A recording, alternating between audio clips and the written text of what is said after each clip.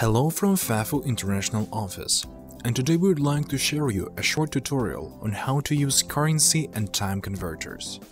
This information may be useful for our applicants who want to understand the cost of accommodation, tuition fees for academic programs, and other aspects related to money.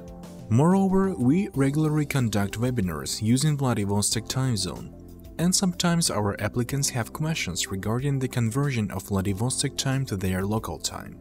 The Russia's currency is called ruble. All the payment information on our website is presented in rubles. We do not provide information in the US dollars or any other currency because of regular exchange rates changes. But you can easily convert Russian rubles to your local currency simply using Google search.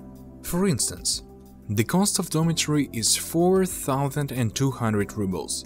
You live in India and want to know the price in Indian rupees. Simply type 4,000 Russian rubles to Indian rupees, and you will get the result immediately. You can also change your target currency easily. Let's take Korean wons. And here it is. The same way you can convert time. For example, webinar starts at 4 p.m. Vladivostok time zone, GMT +10. But you live in Jakarta, Indonesia. What time should you connect?